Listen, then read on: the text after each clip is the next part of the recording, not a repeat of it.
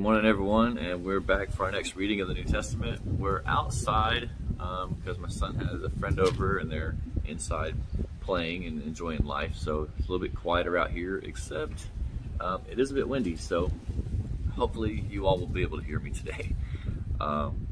So for those who've been following along, we are in the book of Acts, and we're going to start on chapter 24 today. Now, we're going to talk about the accused of sedition, the defense before Felix, Felix procrastinates, and it's going to be a total of 27 verses.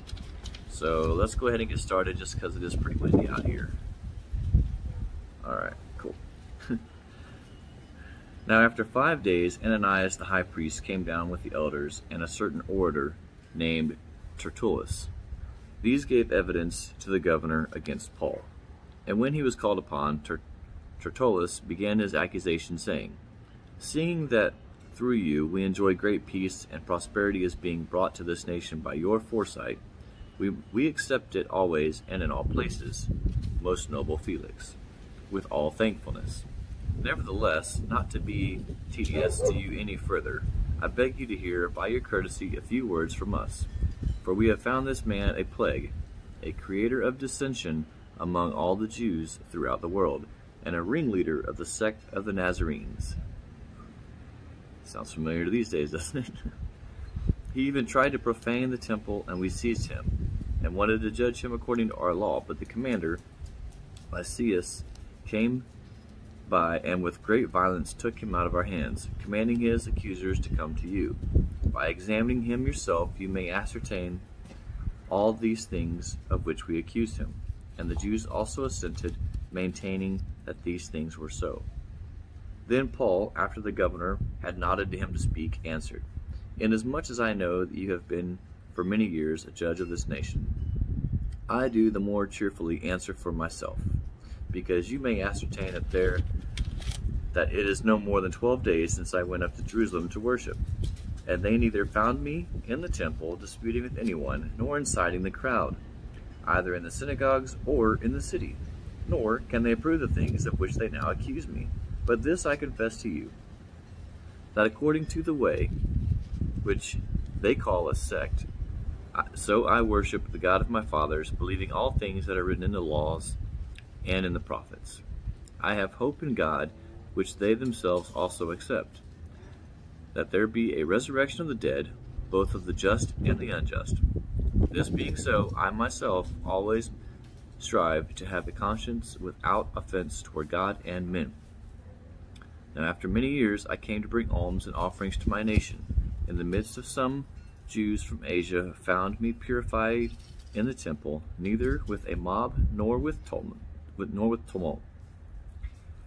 They ought to have been there before you to object if they had anything against me. Or else let those who are here themselves say if they found any wrongdoing in me while I stood before the council, unless it is for this one statement which I cried out standing among them.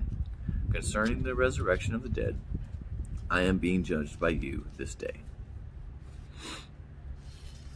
But when Felix heard these things, having more accurate knowledge of the way, he adjourned the proceedings and said, "When Lysias the commander comes down, I will make a decision on your case."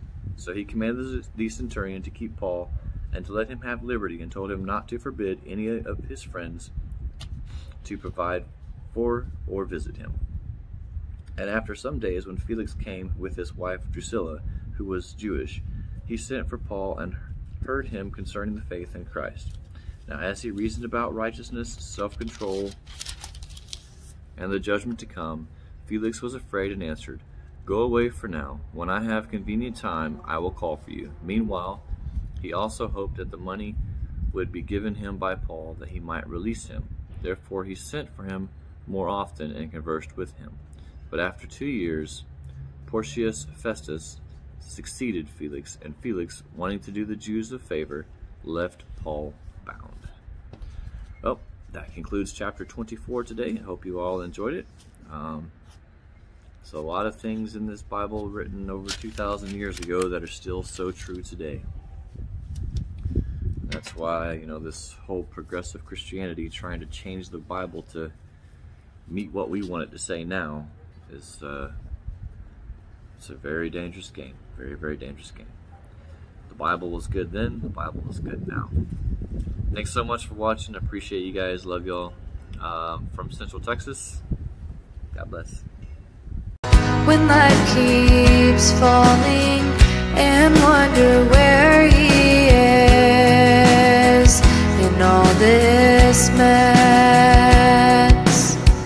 he's right there to guide you. Unseen, you're not alone.